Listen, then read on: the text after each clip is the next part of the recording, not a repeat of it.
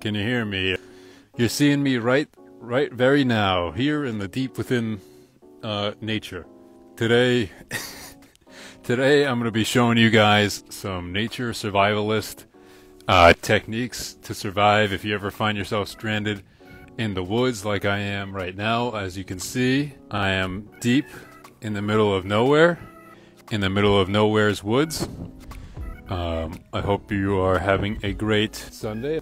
Okay guys, so step one, if you want to survive in the nature woods, this is very important guys. If you want to survive in the nature's woods, this is very important. You need fire, okay? So what you got to do is you need a lighter. If you need a lighter, if you're going to be doing, you need to make sure that you have a lighter that you can survive in the fire with, okay? This is very important stuff guys, that you have a lighter to light fires in the woods so you can survive. As you can see, my lighter is out of fluid, so I may die, which brings me to step two of surviving in the nature's woods, is that it's very important that you have a backup lighter, which is what I got right here. Once you have your fire taken care of, it's very important that the next step of your journey is that you have something to eat, some sustenance. Something to keep you going throughout the harsh cold winter, although it's like 40 to 50 degrees right now. I didn't come prepared with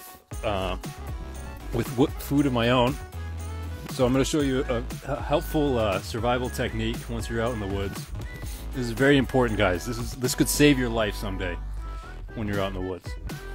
When you're by a tree stump like this, falling down, a lot of bugs seem to gather by the trees, and so you'll notice like rocks and stuff. So underneath rocks and pieces of wood, you'll find a bunch of bugs. So yeah, it's very important once you've made your fire that you have some sustenance to eat. For me, the sustenance has been these worms that I found under this tree stump miraculously. So let's eat some worms here in the winter woods. I think I'm gonna survive. I love eating bugs in the woods guys. Now the brand of bugs I'm eating in the woods are some name brand, not name brand, some gas station bugs that I found under this stump. And you know, how do you know if they're not poison? Well, I gotta tell you guys, I don't know, but you just gotta take that risk sometimes. There's kill or be killed out here in the nature woods. So yeah, that's very important stuff guys. Well, and you know what else? I think it's my lucky day guys. I found something else here in the woods. Hold on, let me just make sure real quick.